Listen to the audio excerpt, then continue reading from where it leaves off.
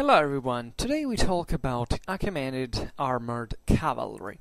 It's an interesting topic that allows, by the way, to expand also broadly into others, relatively to the cavalries, and not only, but generally the armies and fighters of the ancient world, this specific point. So, I think it's a question that recurs a little bit, given the general confusion that exists sometimes when you look at social media, etc. What is it? Did really the Achaemenid army have armored cavalry? This is a kind of recurrent question also in other ages, relatively to Persian warfare, or to others that were actually influenced by Persian warfare.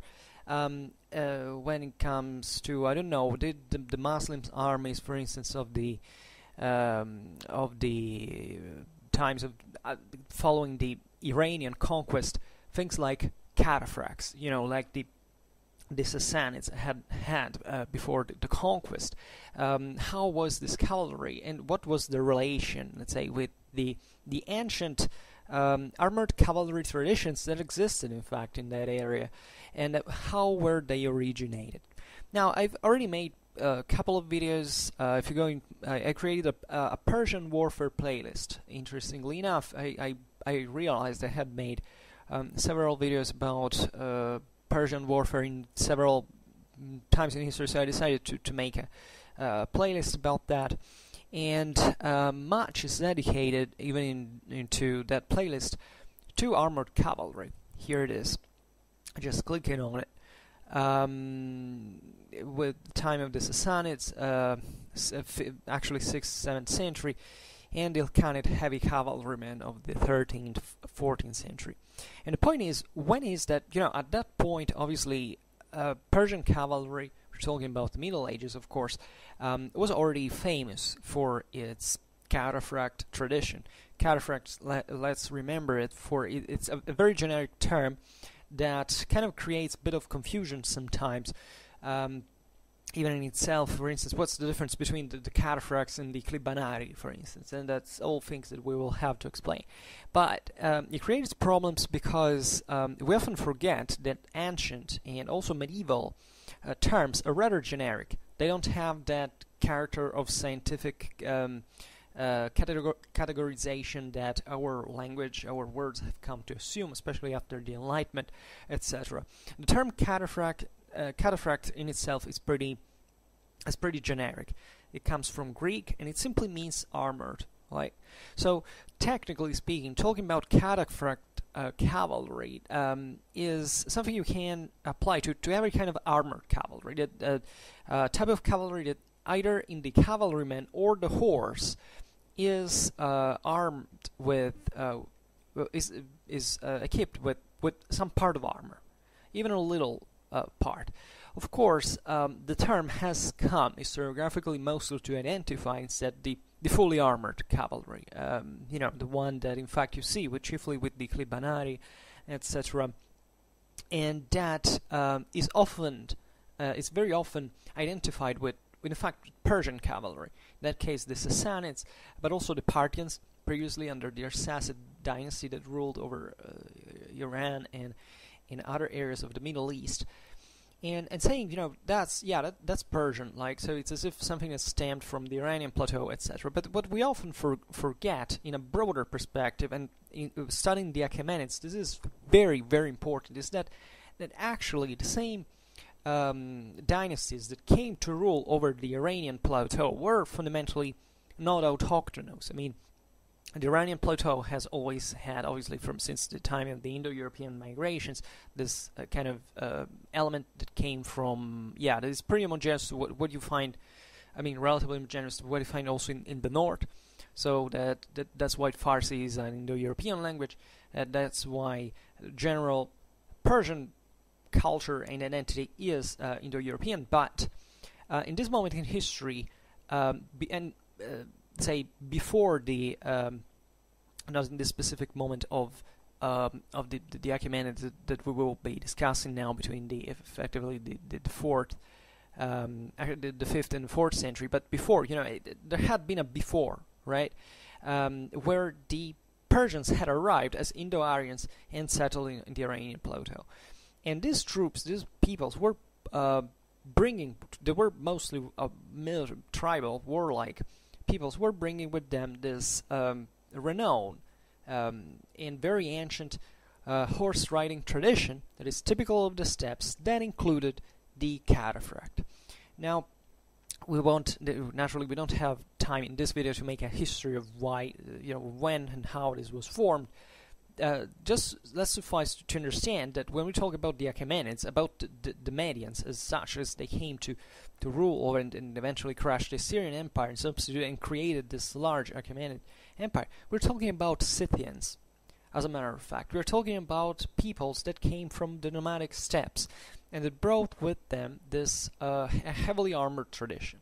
Now, that was typical of those peoples that actually had a very tiny elite that was armored, but it still was on horseback, as basically all the troops that dwelled in the steppes at this point, with a large mass of lighter cavalry. And naturally, you can see in this the political and social segmentations, not just of the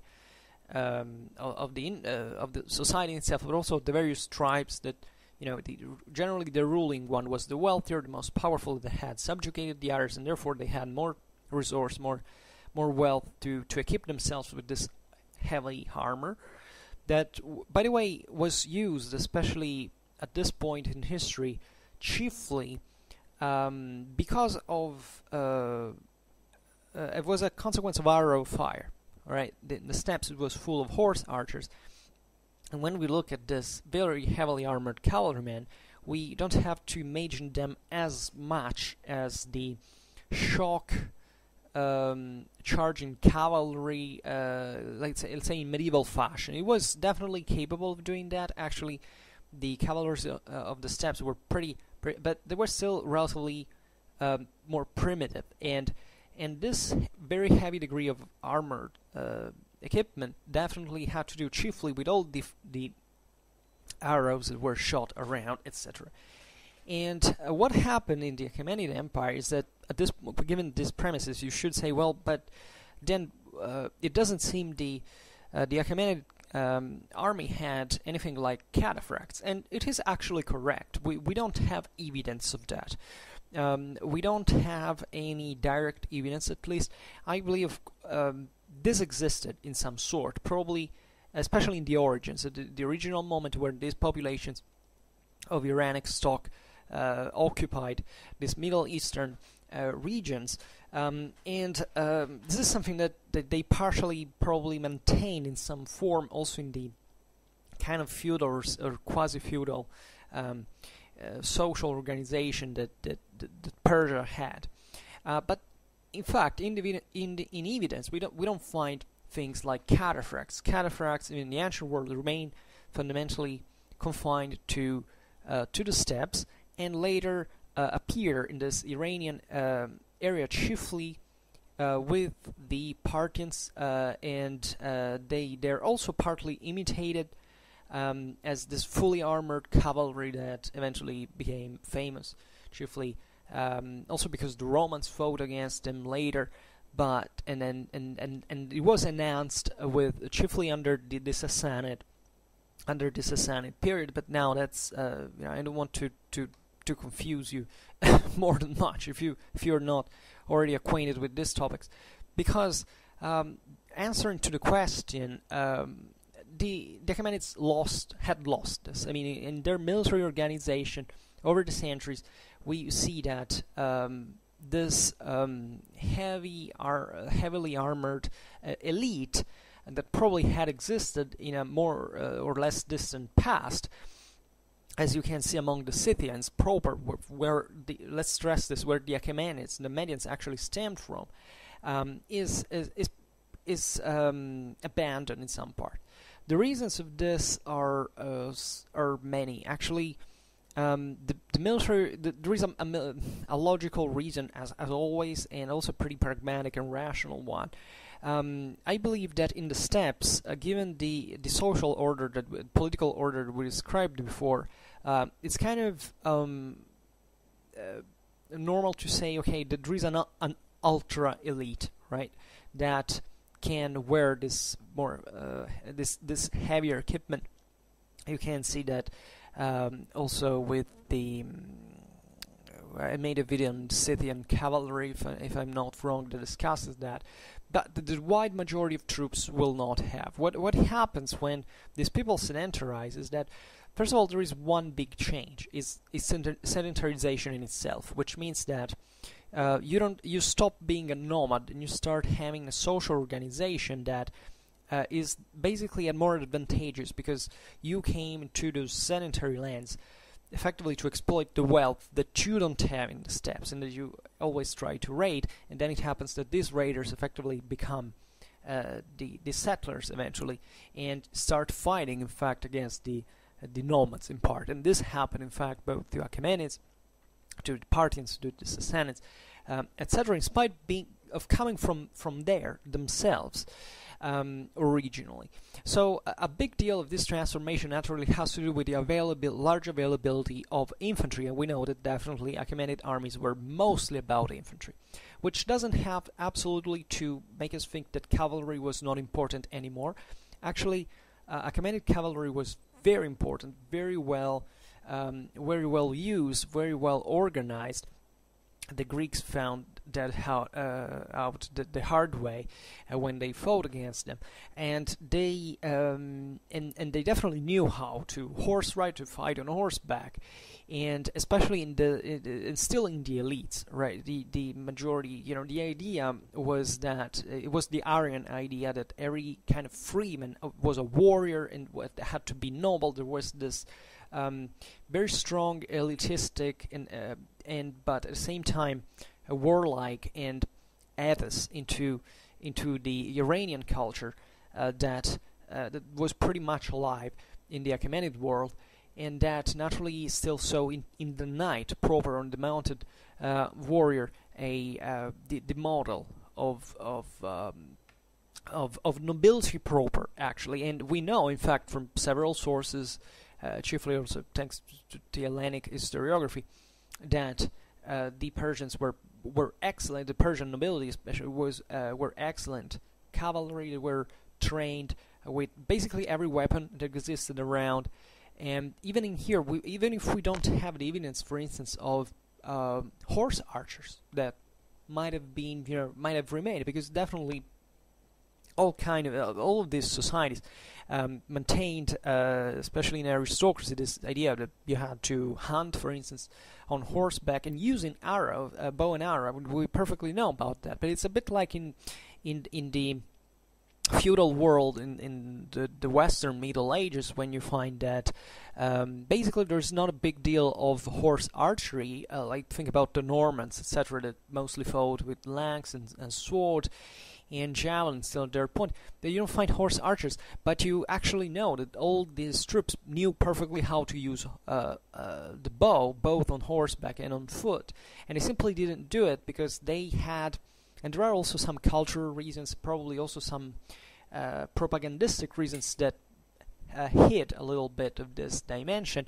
And when we talk about Achaemenid times, definitely we don't know that huge much. We're lucky enough to have a lot of evidence, but when it comes to detail, we can't really be sure. We have to approximate a lot. But when it comes to armor, the general idea is that armor is something extremely expensive. You have always to start from this.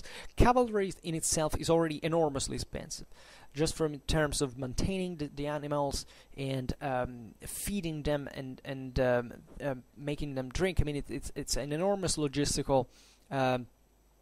They require a lot in terms of resources. So cavalry is definitely contained in numbers, especially and obviously in sedentary civilizations that prefer to rely chiefly on infantry, because infantry, in spite of all, at this point is still kind of a superior arm. You rarely find this history of the world infantries that are effectively broken by cavalry, especially in the sedentary world. Even at the outskirts of the steppes, where definitely the encounter between mostly cavalry-based and infantry-based armies did actually occur. If you look in that video I made on Scythian warfare, you can find examples of that. So the concept is infantry is cheaper. It's generally more effective because infantry as an arm has some, on average, at least on average, which doesn't mean at all times in history, but most times in history, an intrinsic advantage over cavalry. This is never to be forgotten.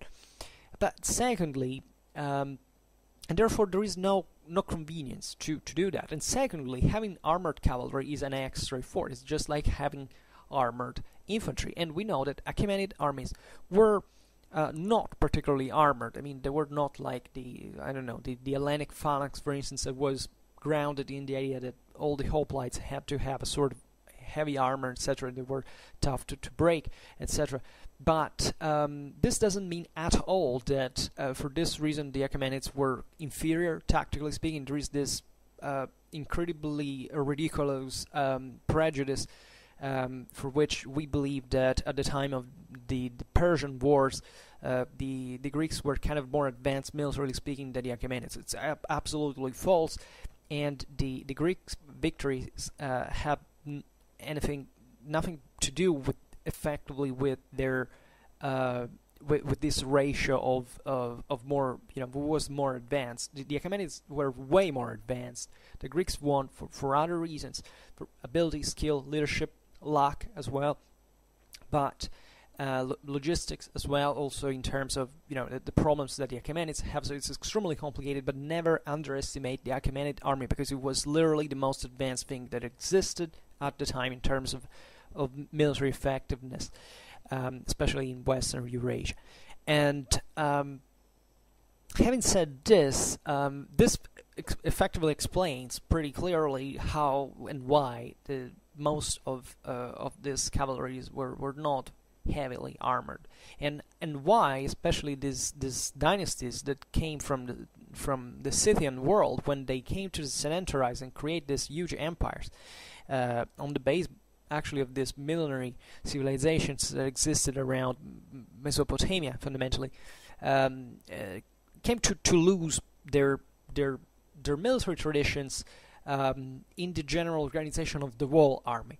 The aristocracy maintains the ethos that is pretty strongly Indo-European, and therefore deeply grounded in the idea of the cavalryman as the perfect freeman, fundamentally. But it's obvious that there were other and more effective means and cheaper means to obtain more. And in the Achaemenid army, this mostly stemmed from combined arm tactics. That is, in fact, something the Greeks at this point didn't quite have, and the Persian armies were extremely effective in maneuvering, in making cavalry and infantry interact. They had a level of training the Greek hoplites, maybe with the usual exception of the Spartans, that in fact confirmed the rule. However, didn't do, and all with cheaper units. That is, to lighter units that are more apt to move and to therefore interact with one with each other, and carrying out combined tactics effectively. There will be a lot to say about this. I promise that I will speak thoroughly in detail about Persian Achaemenid tactics in this case, and how their armies were organized, etc. But this explains in part, this is important to explain in part why, in fact, heavy cavalry was so few in number, and why cataphracts basically did not exist, and why also this was a time, by the way, into which the cataphracts, even in the steppes, were kind of yet to be fully developed in the way at least we see in later times, during especially Hellenistic times, etc. But armored cavalry, and this is important also not to create misunderstandings, naturally belonged to other populations, right? So how did it start, however, in the Achaemenid army, and what we know about this? So in the Achaemenid army, given this let's say, separating now from their previous past of the steppes, we see that even during the same Achaemenid Empire, there was a progressive awakening of armor in general, both in cavalry and in infantry. This occurred also in similar ways it would happen in Sassanid times, for instance. I mean, there is the idea that feudalism in itself, albeit not being, let's say, with the increased sedentarization of these populations, feudalism brings more resources into the hands of the aristocracy that therefore is capable of equipping itself in a heavier fashion. So that even if you don't have cataphracts that are literally the same thing that exists in the steppes, you have still, especially in terms of degree of armoredness, let's say, something pretty similar, right? And we will have to talk about these differences. If you go, I think I made, once again, if you go into Persian warfare playlist, I think I made something about the Sassanid Persian army introduction. This is titled the video that I address these differences, these slight differences that exist. So if you're interested in them, you know where to search. So with the strengthening, let's say, of the consolidation of the empire, its structures, its administration, it was kind of easier progressively from the steppes average to have, on average, in fact, even more heavily armored troopers. This is important to understand that, generally speaking, the steppes produce, as we've seen, a tiny yet ultra-armored elite. But if you look at sedentary populations, they're generally wealthier. So overall, they will be kind of more heavily equipped than the average of the steppes that is and remains, however, always the horse archers. Horse archer that has very often not even a single piece of armor, not even a helmet, and just relies on speed for this very reason and attacking at a distance. So what happens in the Achaemenid Empire? There's a progressive heavening of the armor, and this comes to include at a certain point a partial armor for their horses. So previous to the Achaemenids, the 7th century Assyrian cavalry had some form of armor. Some of it seems to have been even made of textile. There's nothing to be surprised of. It's like the gambesson in more famous, let's say at least, gambesson in medieval times. Basically, every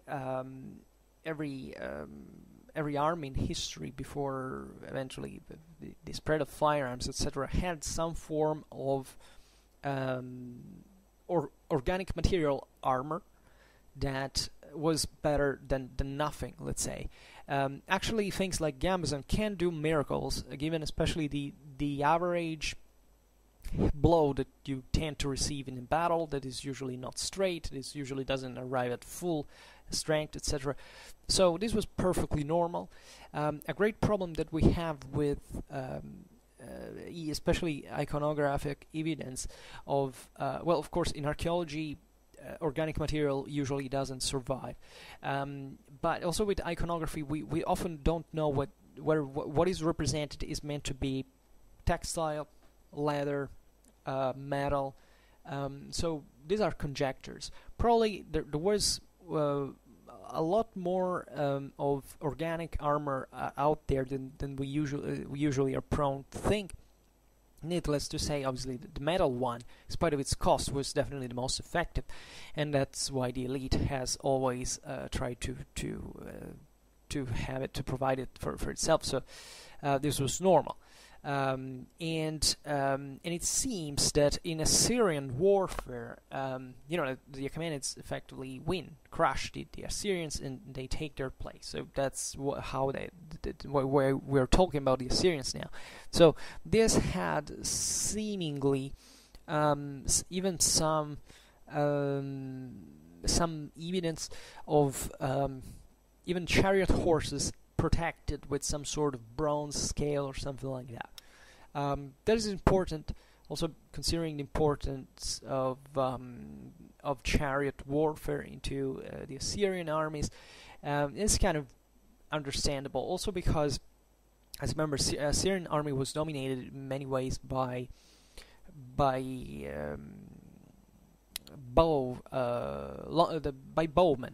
So the idea of having chariots, the horse in itself is already a pretty large and easy target usually for missile troops.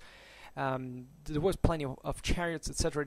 Chariots are very delicate. If you even wound or kill or even just wound or cripple one horse, you can knock it out in some way. So there's nothing strange if the Assyrians ever tried to use at this point heavy armor for their own horses. However, there really doesn't seem to be, which is not a proof of inexistence in absolute terms, but it's still historically we can't say much more, is that there is no apparently direct link between this Syrian defenses and the eventual emergence of a Persian horse armor in what appears to be actually the late 5th century, and this is important. So you realize that there are also a couple of centuries of difference, of absence of evidence, at least from our side, which is not evidence of absence. Herodotus says something particularly meaningful, as he explains that the Eastern Iranic tribe of the Massagetai, or Massagetai if you prefer, had some cavalry at their defeat of Cyrus the Great in the late 6th century, and that this cavalry had some bronze breast armor. So it seems breast armor for horses is kind of the most frequent type of armor you find in the ancient world in general. There is this band in front of the horse chest, so it's really the biggest part that, together with the head, in fact, is usually is the most exposed. And in fact, most of horse armor at this point everywhere is the one on the forehead and on the chest.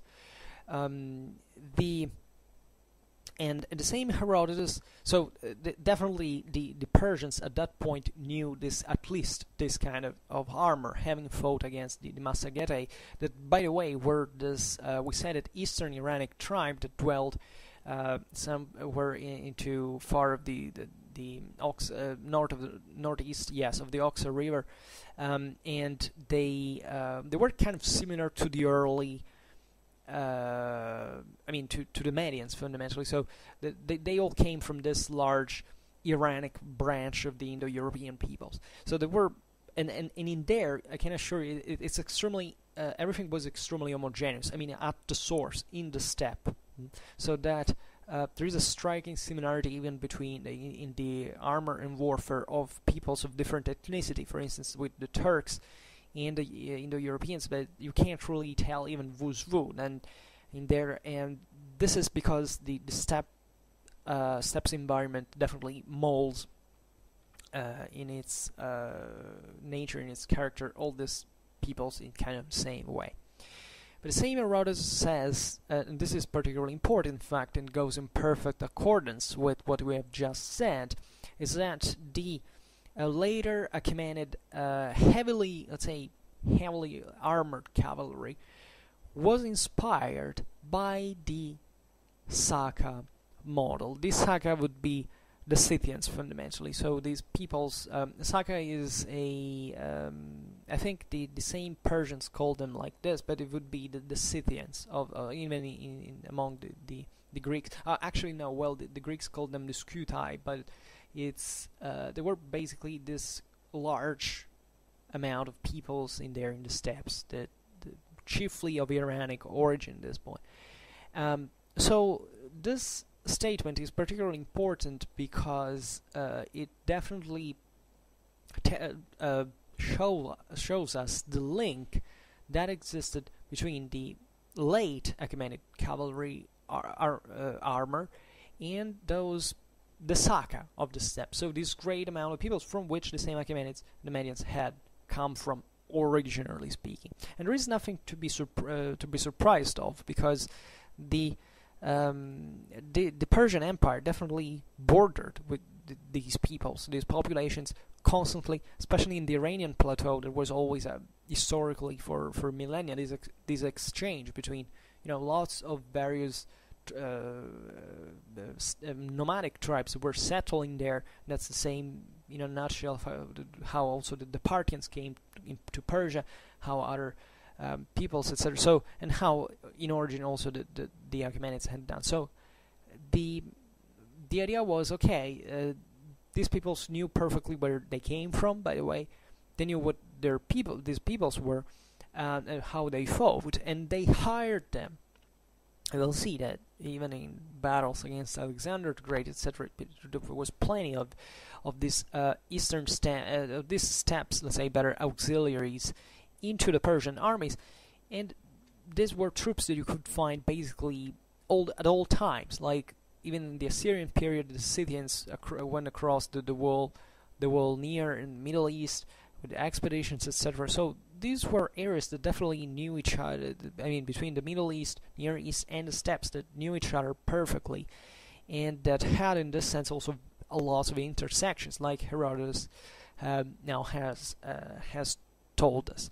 So definitely, the Saka model is the one of the armored cavalry, at least in the elite, and that's where the Achaemenids think to revive, seemingly, at least for what Herodotus explained it, like their late heavy armor for horsemen. So when did this actually begin, or better, when do we have the first historical evidence of such armor? There is usually the equipment referred to the Babylonian colonist Gadal Yama in 422 BC that is usually recorded as being, at least or at least it was in the past, recorded as this very first evidence of iron caparison for the horse and leather armor for the rider. But this was there is a mistranslation fundamentally of the term. This should sound something like sise or something like that. That in fact it's not to be meant as the horse armor proper, but for the rider's armor. Yeah? So the idea is that this guy from Babylonia was fundamentally equipped with, had at least to provide himself an armor, a metal armor, iron armor actually equipment, and that's pretty much it. And there is nothing new in this, as armored horsemen had always kind of existed also in the area. I mean, always, of course, from several times. And it is in many ways traditional also to the Achaemenid cavalry. I mean, definitely Achaemenid cavalry always maintain a certain degree of armoredness that was not the full cataphract thing, but definitely had parts of armor. And this is actually something so normal to explain, because armor existed. The Persian obviously used it. There is large evidence of this, and there could be either cavalrymen or infantrymen who used it. So where's the problem? There's nothing to be impressed by. And by the way, Gadal Yama's equipment also included, by the way, spear and bow, together with iron body armor, but an unarmored horse. So if we are to look further into this, the first recorded use of horse armor is instead the one in Xenophon's Anabasis that describes fundamentally the guards of Cyrus the Younger. And these are 600 horsemen that were armed with cuirasses and thigh pieces. the term in Greek for thigh pieces is parameridia.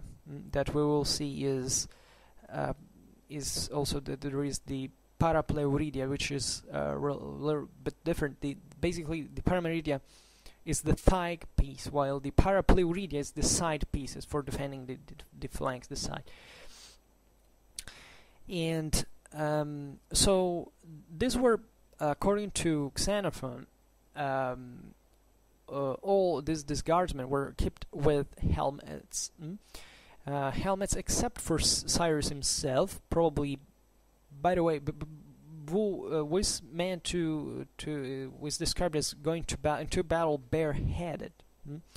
This is particularly important because probably it had to do, I'm just guessing, and I really don't know, but it had to do with the ancient ideals also in here of the steppes of the ancient, our age, cavalry warrior.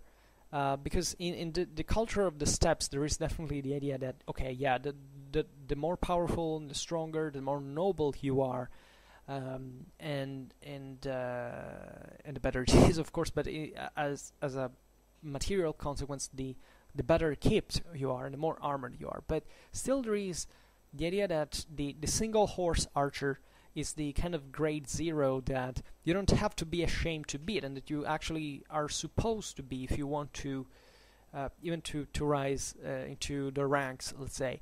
So this kind of also humble and therefore not pretentious state of a level of cavalry, let's say, is definitely still something that also proves to be more courageous, as the horseman is meant, if it's not equipped, if it's not armored, actually, is meant to be also more courageous because it can be wounded. It has to rely on speed, and in a short, to be a very good cavalryman, which also the heavy one has to be. But let's say that there are way more things in terms of horse riding that the lighter horseman can do that the heavier one is hampered by because of his equipment. So probably this is the idea that, going to battle bareheaded, which is something, by the way, very risky, because probably every single kind of warrior in history, if he had to protect something, was first and foremost his head. And probably, in fact, this especially also organic material, coifs or coifs, or other headgear was probably way more spread than we usually think. But still, what is important here is that the parameridia, so the thigh pieces that were, as we will see now, they were attached in several in some ways. We also, it's also partly conjectural, to protect the thigh.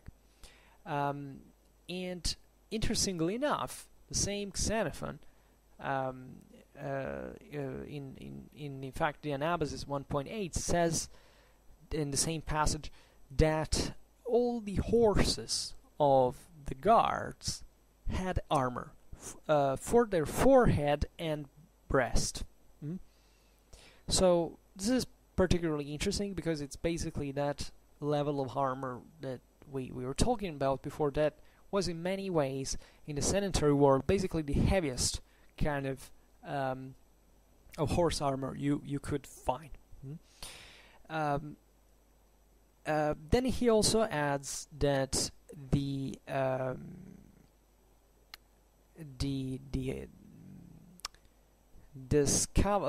guardsmen were also equipped with with Greek curved swords, actually. So this is particularly interesting because the same Xenophon explains how curved swords are better on horseback, etc. But these were of Greek type. So actually, this kind of swords that would be fundamentally the kopis, as they're conceived. They were widespread at the time in every single place around the Middle East, the Mediterranean, etc. So we don't really know what Xenophon is talking about, but we find it precisely. But this was not that kind of swords were not just Greek. Actually, they stemmed from the same Greeks had gotten them from other areas. They can go back really even to very ancient times, Egyptian swords, etc. That have this very very easy and very compact and form that is that is slightly curved. It's relatively short, but it's excellent. It's like it would be some English translations you find the saber, but it's not really a saber as we mean it. The saber is usually something much longer and thinner in its blade. These were the copies proper, that also was pretty similar to the Iberian falcata that eventually inspired even the Roman gladius in part. So and they were they also stamped very from other type of swords that were way more ancient. And the this is, however, particularly important because the fact that the sword was of Greek fashion basically it is used by Xenophon to say to tell us, look, these guys also used armor that was used also by the Greeks, right? Or that was renowned at least to be Greek, or to seemingly have been imported from Greece or adopted in a Greek fashion. This is important because it tells you how, like all great empires and all great militaries of the world, you use basically the best weapons around, and you don't really care where they come from. Albeit, as we have explained, this sword shape was actually something way more widespread, and there was no need for the Persians to look at the Greeks to have it, because they already existed in the essentials.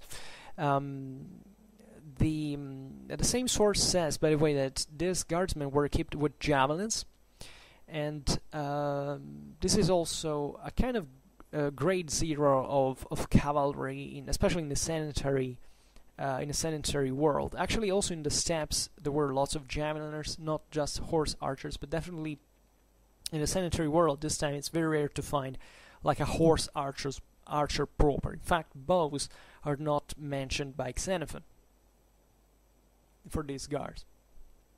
So the same Xenophon in the Kuropaidia 7:1 describes also Cyrus the Great's guards, and these are in fact also very similar to Cyrus the Younger's guards that we have seen. There is just one addition that Xenophon makes, that is basically that all the armor was bronze, and that the helmets had a white crest.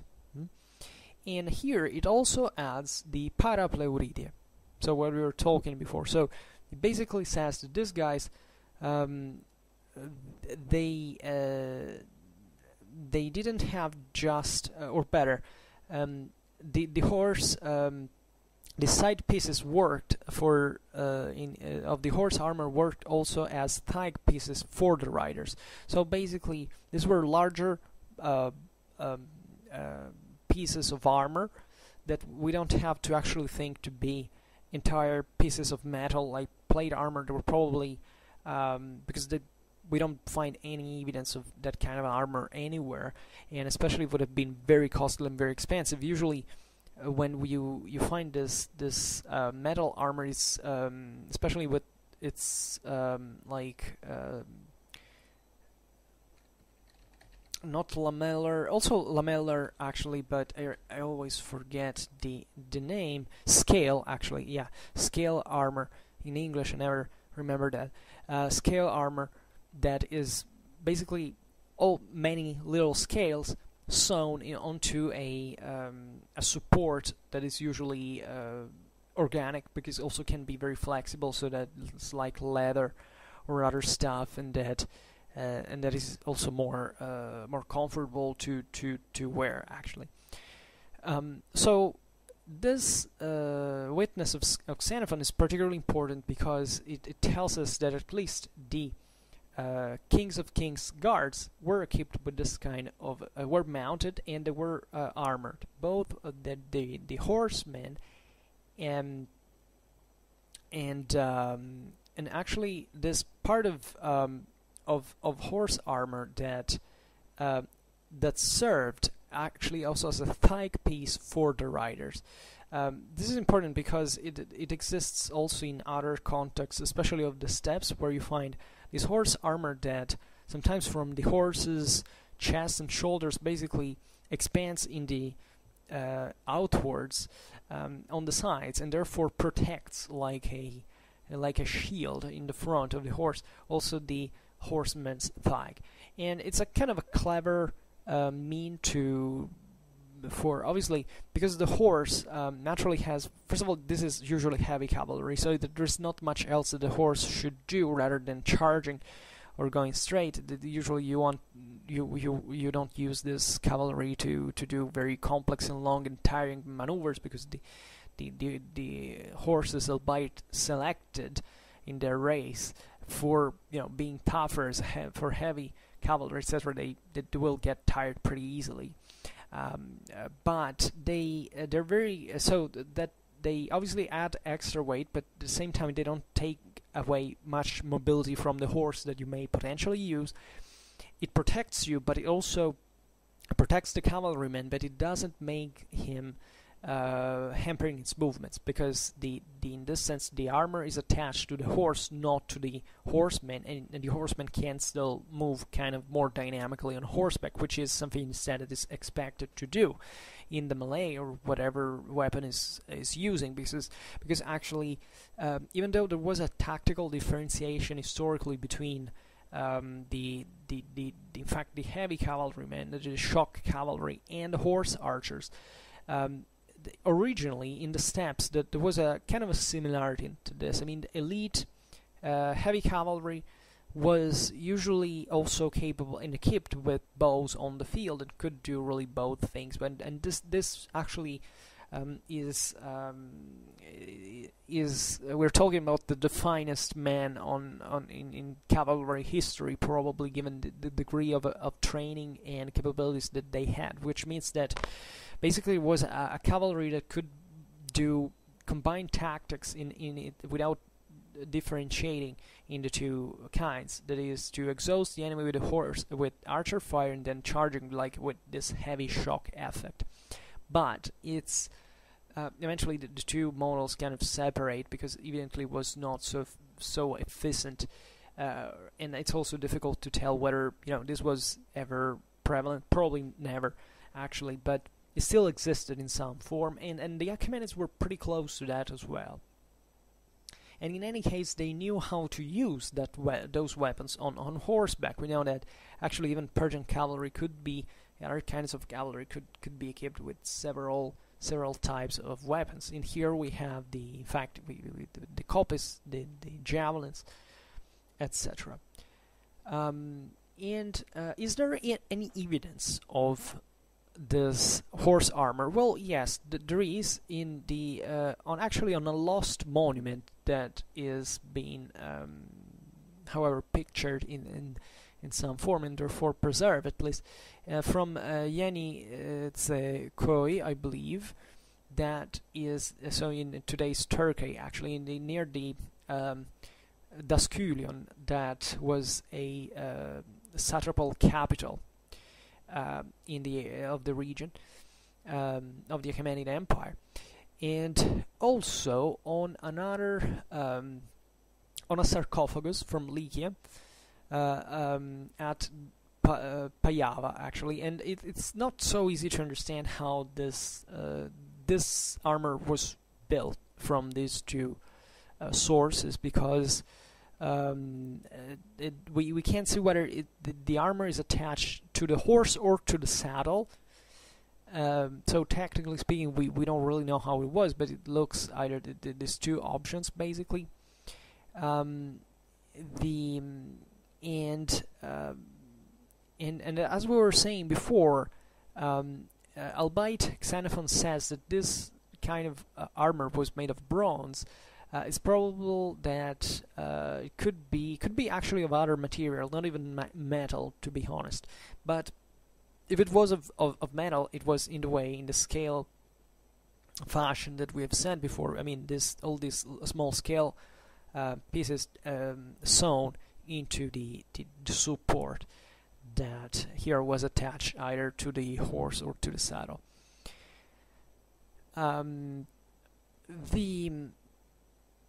There are also there is another Lycian evidence. It's a tomb painting, actually, that it may be datable to the first half of the 5th century BC, that could show something, a sort of proto armor, in this sense, of this an early version of this defense, which is attached to the saddle and covering the rider's knees, right? So there were probably also different ways, naturally, of making this this material. Excuse me, this kind of defense, of realizing it, materially speaking. And this was basically the kind of armored cavalry that we find in Achaemenid employ, right? And this continued to exist till the very end of the Achaemenid Empire.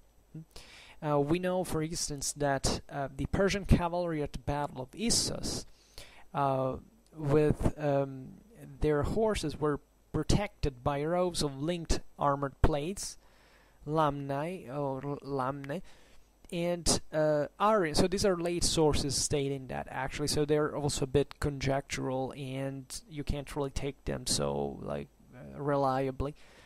Arian, that is also very late, very late source says that at the Battle of Gaugamela, the Massagetai were riding armored horses.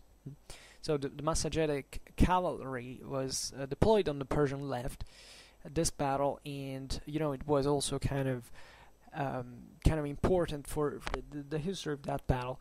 And those were troops who came straight from the steppes, so that were the ones who were still kind of more in contact with the horse armored, let's say the armored horse tradition, and that could bring more easily this kind of type of armored cavalry. In spite of the use of this, at this point, foreign troops that fundamentally didn't even, I believe, technically were part of the empire, at least as you know, I try to explain on Schwerpunkt very often how the concept of empire this time is very non-physical. It has to do with the degree of political relation with the subjected peoples. So, but still, the Massagetai were mostly living outside the Achaemenid Empire as their bulk of tribesmen in the steppes, etc. So, but they were evidently habitual allies of the Persians, and brought this kind of steppe tradition with them at every time. Remember that the Achaemenid army was very multi-ethnic, and all the various ethnic specialties were used very functionally all together to kind of provide this various specialties that could be very useful, especially in a combined tactic military tradition. So, and in spite of this armored horses, still the wide majority of Achaemenid cavalry was unarmored, right? So, especially the horses. This is a constant in history.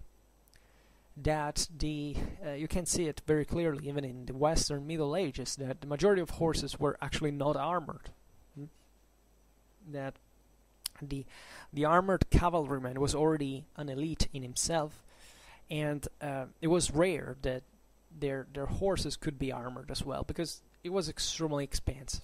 right? So that speaks it for itself, and naturally also it has a cost, even in terms of mobility, and therefore effective tactical employment.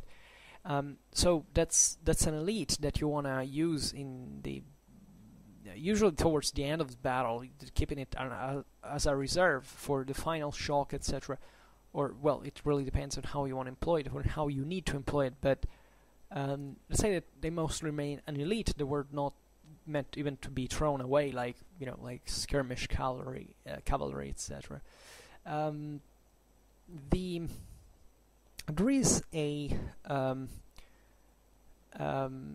so it seems that this horse armored cavalry was confined to either imperial guards, like the ones of Cyrus and we've seen before, either this auxiliaries from the steppes, chiefly the Massagetai, and also probably the Bactrians that were to develop actually a very and probably some of the highest, at least, cataphract traditions, especially in in a few centuries, and that were fighting, in fact, alongside the Achaemenids at the Battle of Gaugamela. I want to stress the fact that here the whole concept of ultra-heavy cataphract cavalry was yet to be developed, even in the steppes, as far as we know.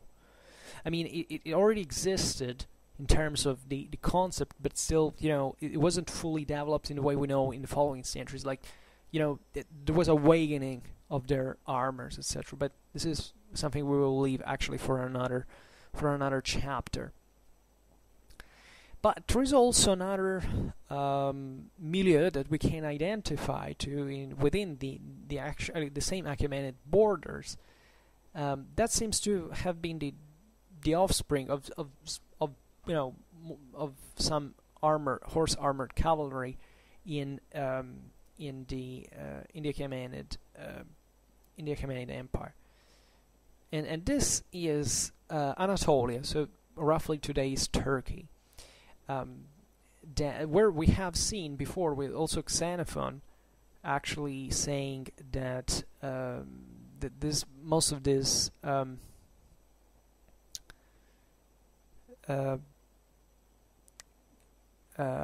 lost here, but he was basically saying, okay, we haven't still said it, I believe, but yeah, basically here there is evidence of heavier of armored cavalry. That probably something that preceded, in fact, the same as a local tradition, the same Achaemenid domination, right? And it would remain historically, like especially in areas that were more feudal in nature, like for instance Cappadocia, that was pretty mountainous land, more similar, in fact, to Persia in some way, environmentally speaking.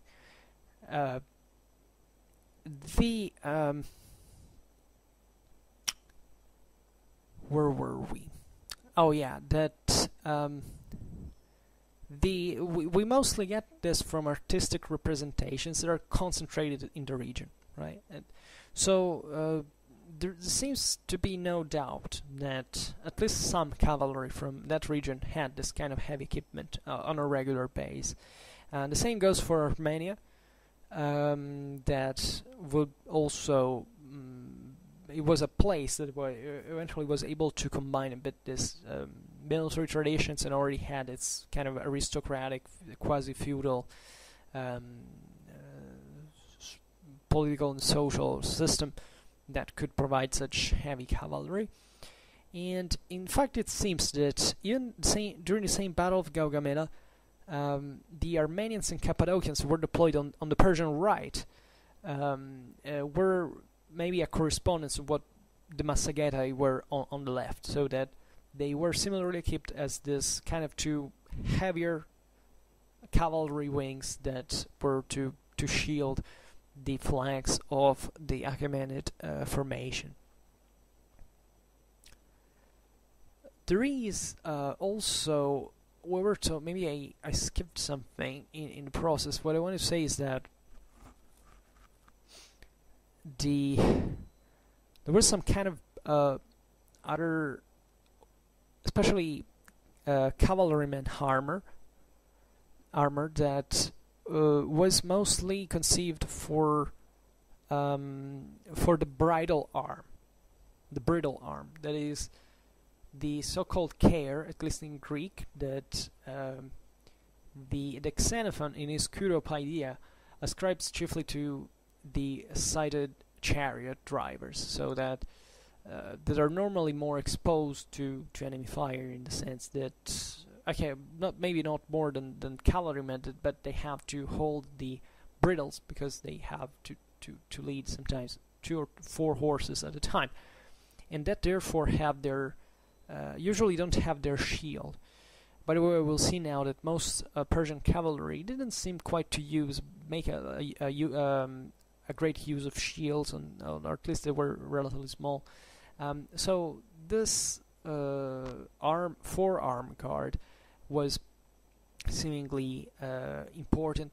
In later time, in Hellenistic times, chariot drivers were usually, they even are witnessed, if I'm not wrong, in some occasion with as entire cataphract armor, like with the wall arms at least were all protected in scale armor from the same reason. So it's possible actually that in the Achaemenid army, charioteers were equipped in a similar fashion. By the way, on horsemanship, Xenophon recommends this kind of bridle arm guard for the same Greek cavalry, and in this latter, excuse me, not Xenophon. This is sorry, I messed up. The same Xenophon, and in this last work, he that is in the second half of the first half of the 4th century BC, he says that basically this bridle armor guard was a new invention, which doesn't clearly answer whether it was I mean, first of all, for whom was it really new? Was it new for the Greeks that are advised to use it? Was it new now because it was newly invented into the Persian Empire?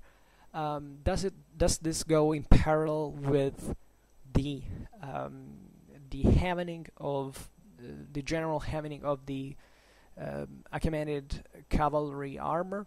We don't really know, but it seems to suggest it was some form of experimentalism at this time that involved, in fact, these new forms of armor, and that it goes, let's say, a bit probably.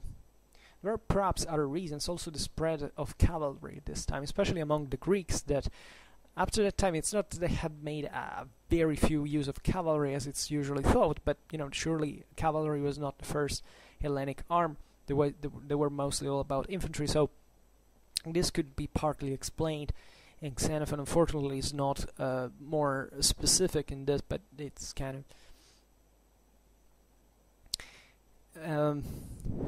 so as I was noticing before, most Achaemenid cavalry seems to have fought without shields, or better, there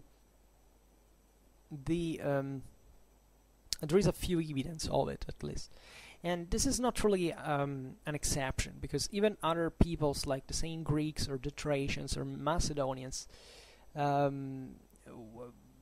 do not seem to have made a great use of it either. This may be just a lack in the sources, I mean a structural one, because maybe these shields were not so important to be named, or they were small.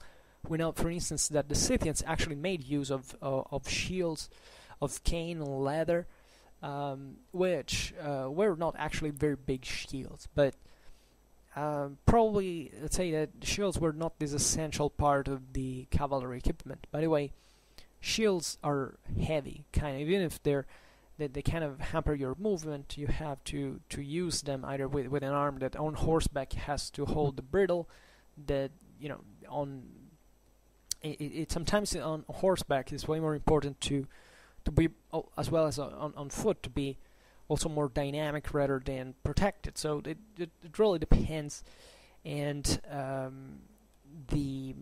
this is the seemingly the state of the question, but there are definitely illustrations of Achaemenid cavalry shields as well. Yeah. There is also another maybe indirect evidence of, however, of shield use in the Achaemenid cavalry from Herodotus when he talks about Xerxes' cavalry armed as the infantry. So the Achaemenid infantry definitely made extensive use of shields, like just the Assyrian had done previously. The shield was the Garon type. It was also relatively large and etc. So definitely, if you have shields among infantry, you have them also among cavalry, and also because sometimes these fighters can be the same person, mounting and dismounting. But the Garon especially seems to be a bit too large than the average cavalry shield. It probably was smaller for evident reason, especially when it takes lighter cavalry. That at that point, if it's generally not so armored or not armored at all, at that point would rely mostly on speed, and probably would also do without shield, or at least it would do with a very light one. And generally speaking, Persian cavalry was chiefly about this, and it was normal, because most cavalry, just like most infantry, was at this time rather light, right? So, but what else can we say about this? Yeah, but we always have, however, to bear in mind that all of these statements derive from the fact that we don't have enough evidence, because it's obvious that shields were used extensively. It's just that we don't have the actual historical evidence, but logically enough, these troops definitely had shields that were widely known since millennia at this point in human warfare. So what's the deal? Other peoples actually did.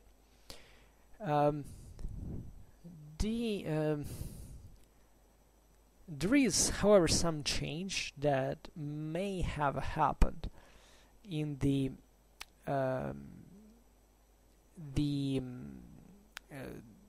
even in the Persian army, in the sense, as we have seen before, with the heavening in the armor could have happened also in the heavening of the shields, and this hypothesis would be supported by some evidence in Hellenic art from the mid-5th century that basically represents several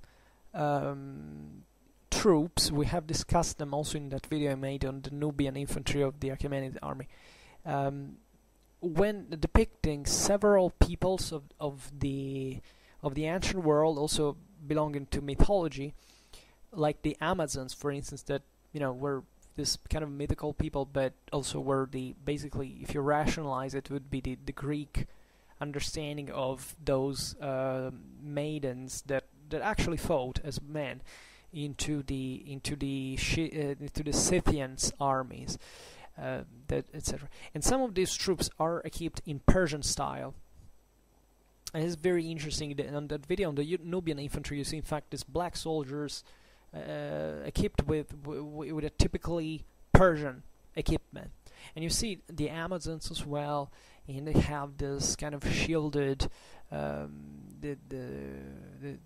they have these shields, and also blended Greek and Persian equipment and gear and so on. So it's sometimes definitely difficult to tell how the situation was.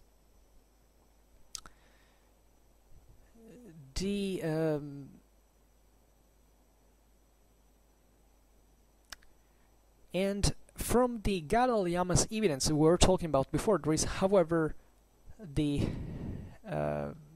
understanding that the gear that was required in that sense to that Babylonian colonist by the Achaemenid government required not less than 2 shields. So this is particularly interesting as well, and kind of is more certain in some ways, and makes you understand shields were definitely used pretty much by cavalry, because that was a cavalryman.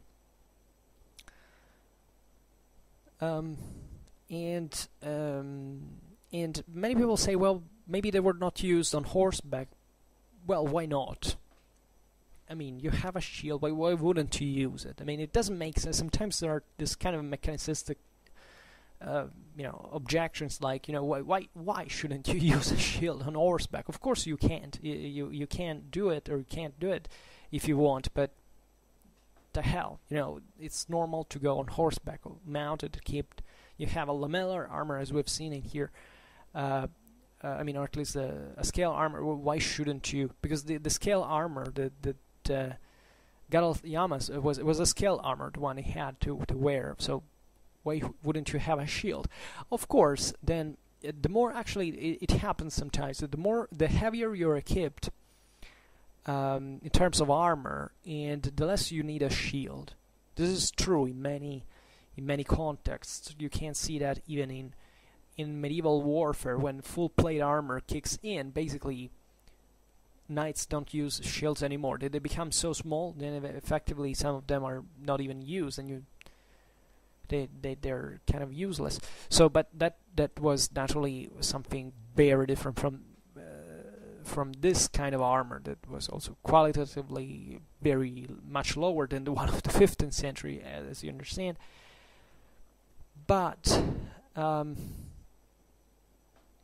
anyway, lighter cavalry might have definitely used shields, and there is no reason whatsoever for which you can object that.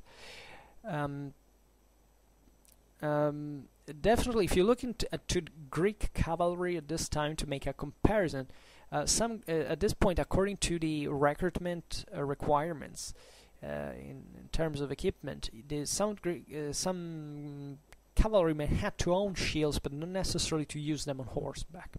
But this doesn't mean that they were forbidden from doing it either. So it doesn't make sense. And sometimes just remember that cavalry was in a sense they could mount and dismount. So this depends. It may, as we were saying before, the shield can be kind of cumbersome sometimes, and it's preferable to use it on foot than on horseback. But why can't you use that as well? In 404 BC, the Athenian cavalry, for instance, was meant to keep both their horses and their shields with them, so that they could patrol during the night armed as hoplites, and in the morning getting on horseback as well. So there is this double thing, but it doesn't absolutely mean that shields were not used, right? And okay, but now I wouldn't like to go too much in detail. There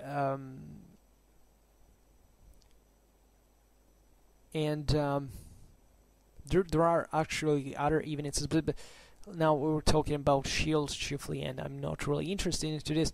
Let's just say that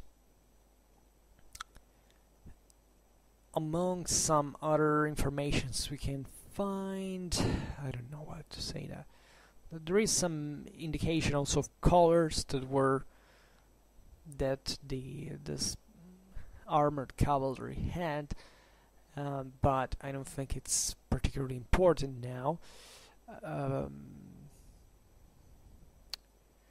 We can't make a general conclusion about the employment of this cavalry that we have already explained roughly. I'm talking about the various things.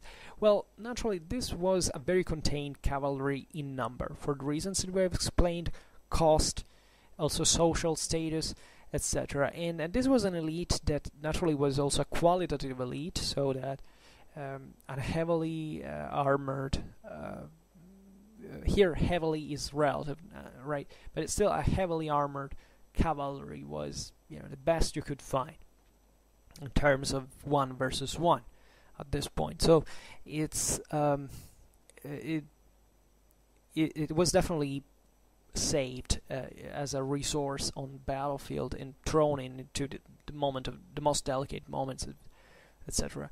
And but the evidence of tactics, now we'll talk about that in another time, but it's obvious that it was never a prevalent number. But Achaemenid cavalry actually was pretty consistent, even in numbers, never becoming majority compared to infantry, but still having this dynamic effect. And the Greeks feared Persian cavalry. Usually, they even didn't want to fight in open field because of it, because they effectively lacked cavalry at this time. You're talking about classical Greece before Hellenism, and Macedonian warfare brought in pretty heavy cavalry in turn. What you can say about the armor in itself is that obviously Alexander the Great arrives and destroys the Achaemenid Empire, conquers it, and occupies that. And as you know, there are the successor states, etc. And what you see in the successor states is actually some sort of improvement of armor that seemingly derived from contacts with Iranic cavalries, chiefly from the the northeast, towards the steppes. In fact, always from the direction from which into the Middle East most of this cavalry tradition came from, because actually the Caucasus was a pretty solid bulwark. The Iranian plateau, not so much. I mean, it was definitely for whoever wanted to conquer it, but still it was very fluid within it. Also, the frontiers with the steppes were not really quite clear in the north.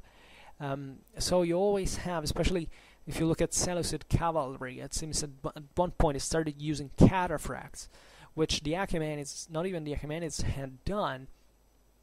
And this seemingly happened, albeit it's just an hypothesis, after the Antiochus III Anabasis against in Persia, as a matter of fact, so fighting against those kind of peoples. But it's just, sometimes it says, okay, you need to enter in contact with those peoples to fight, in order to effectively learn how to use this armor. Well, you don't really need how to learn that. It's just that you may be required to have that similar equipment to theirs, exactly to cope with them, and then definitely you can maintain that kind of equipment even for yourself. But it doesn't necessarily mean that you need that in order to achieve it by yourself. The problem is that if you don't have this, what seem to be technological improvements, it's not because people are stupid. It's simply that these technologies most of the times are not so convenient, because cataphract cavalry is something that you have to have a huge empire with a solid centralized tax system and resources available in order to field, because it's really like an hemorrhage of resources just to field a couple of hundreds of them. And at that point you may want to invest in something else, including light cavalry. What is interesting, by the way, is that even just like the Achaemenids, the successor states of Alexander the Great kept making use of this Iranic cavalries from the east, as well partially definitely of those cavalries from Anatolia that we noticed before, and therefore the contact remaining there. And what you see is that there was never actually, and because I got interested into these things in the past, and I thought, couldn't really these models be fully integrated into these armies? Like, I mean, couldn't, I don't know, an empire like Seleucid one adopt horse archers and as combine it with phalanx, and therefore becoming a kind of unstoppable force? The point is that first of all, you need a society that kind of heads towards that, because two artificial measures in this sense are not going to work. Even certain Now the thing is getting complicated, but let's say that they definitely did use of mercenaries, but they didn't need to integrate them in their army, because simply if you're a sedentary population, you can't have horse archers like in the nomadic steppes. Either you can hire them, but they will never be part of your world, and if you sedentarize them, they're gonna lose that ability. And this is something that happened many times, even say in Europe during the Middle Ages. At a certain point, kingdoms like Hungary, like Poland, start settling the Cumans of the steppes. But after a couple of generations, they didn't have anything like their actual original military traditions anymore. Guess why? Because they sedentarized. And the same goes for all the populations that are effectively, like, think about the Bulgars, like the Avars, the Hungars, that were kind of similar to this after even so many years, so many centuries, but they effectively lost that. Why? Because it was not needed anymore. When you sedentarize, there are other advantages that are intrinsic to that. So it doesn't even make sense to say, okay, you wanna keep that, because it's not convenient. I mean, then there is naturally also this large world of, especially of Eastern Europe and the whole Asian continent, especially in Central Asia, where actually only in Central Asia, where you have this constant contact with peoples of the steppes, like constant forever. So that's why even certain countries of kind of Mongolic tradition in their military, think about all the empires, the Khanates that formed in very far away places from Mongolia after the disgregation of the Mongol Empire. They maintained this contacts with the steppes, and they were kind of, but just guess how it finished that? Well, yeah, okay, it took firearms to have something that could effectively have put an end to this combined tactics of the steppes that, in fact, up to the 15th to 16th century had been the most effective thing ever. But that had not even been a matter of the tactic in itself, but of the peoples that practiced it and the reason why they practiced it. You can't have a horse archer that fights the way horse archers do, like with that effectiveness, if you don't live in the steppes.